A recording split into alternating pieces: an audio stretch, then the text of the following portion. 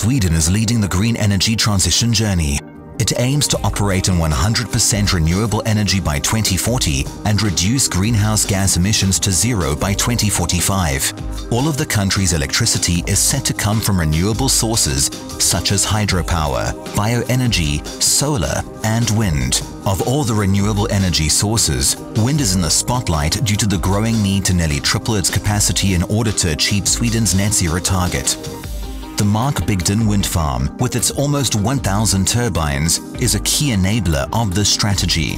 Located in northern Sweden, an area of tremendous renewable resources with strong and cold winds, it is envisioned to become Europe's largest onshore wind farm. As the ambitions grow, so do the challenges.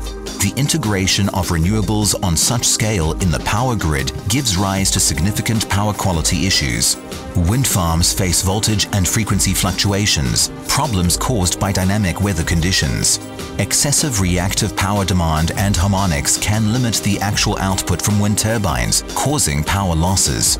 Furthermore, penalties can be imposed to wind farms owners if they don't comply with the grid code requirements.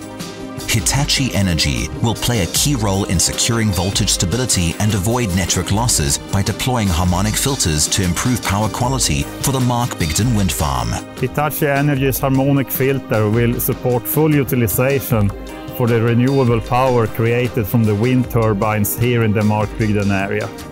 The increase in power quality will also ensure that we meet the high requirements from the main grid.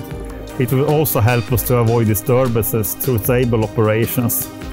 And it will also help us to be a partner in balancing the reactive power from a national perspective. With our pioneering technology, we are advancing Sweden's energy system to be more sustainable, flexible and secure.